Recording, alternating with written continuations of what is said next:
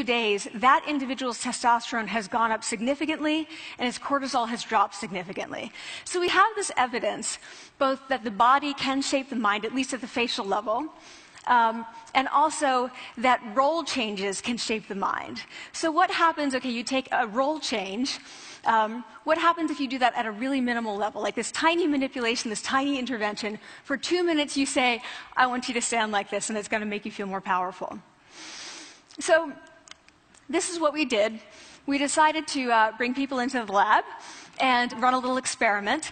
And these people adopted for 2 minutes either high power poses or low power poses. And I'm just going to show you 5 of the poses, although they took on only 2. So here's one, a couple more. This one has been dubbed the Wonder Woman by the media.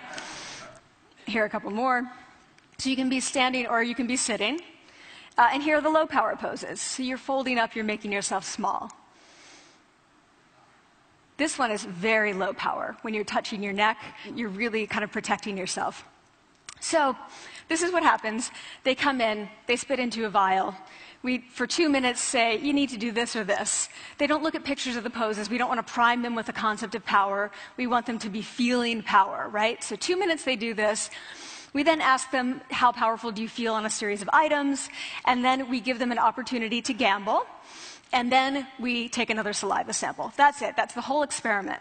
So this is what we find. Risk tolerance, which is the gambling.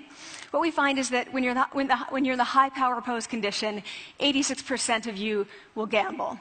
When you're in the low power pose condition, only 60%. And that's a pretty whopping significant difference.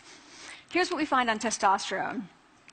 From their baseline when they come in, high power people experience about a 20% increase.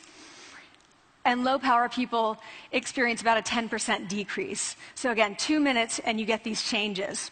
Here's what you get on cortisol.